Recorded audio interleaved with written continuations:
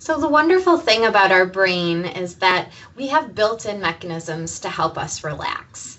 So when your sympathetic system is revving, eventually it's going to get to a point where it says that's enough. And the parasympathetic system can jump in, and that's your body's relaxation response.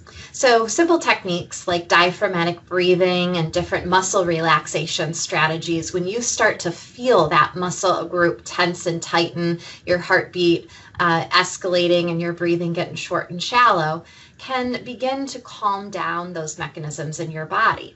So we have different relaxation strategies that can help to break that cycle, and they can be implemented right away. So while your body will eventually allow that parasympathetic system to kick in, when you have tools and strategies that are easy to reach for, such as diaphragmatic breathing or muscle relaxation, you can begin to break that cycle a lot quicker and gives you some control.